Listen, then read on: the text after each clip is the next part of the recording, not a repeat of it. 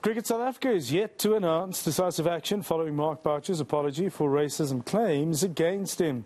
At the same time, the organisation has said it will investigate concerns raised by its now former assistant coach Enoch Nkwe about the Proteas team culture.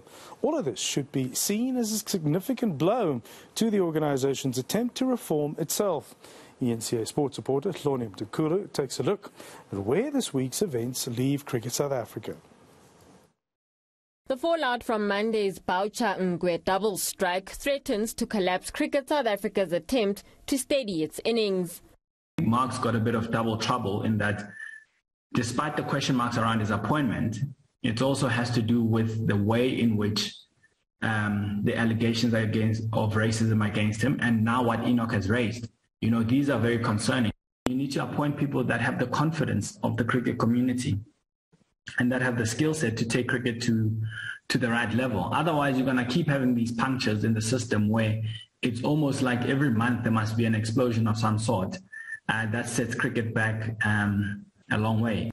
While CSA must still respond to issues raised about its transformation shortcomings, that hasn't stopped the comparisons. If you look at how England dealt with the issue of racism when Ollie Robinson, when there was a Twitter storm regarding his past and racist and sexist comment that he had made, England literally moved decisively on the same day to issue a very clear statement, suspended him for the next set of games. They investigated, and the findings led to him getting a fine as well. So we are very lackluster when it comes to dealing with issues of racism. Public calls for head coach Mark Boucher to step down have support from a former CSA president.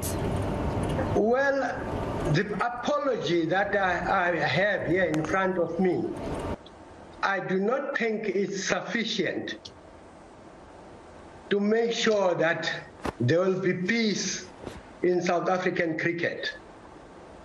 I believe that the time has come that he leaves gracefully for the sake of South African cricket, so that we are able to move on with the game. Meanwhile, others implicated at CSA's transformation hearings will be given an opportunity to respond to claims made against them. Hloni Mtimkulu, Johannesburg.